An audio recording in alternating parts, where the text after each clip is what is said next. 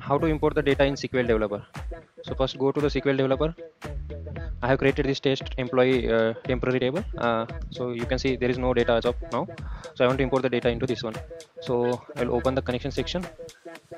I'll go to this connection section. Under the schema, I will go to the tables and I will search for my temporary table. I'll right click on that.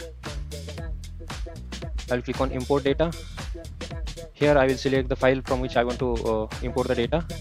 I have this test temporary files on the desktop, so I'll select that one. Here you will be able to see the data from that temporary file. Then click on next. Click on next.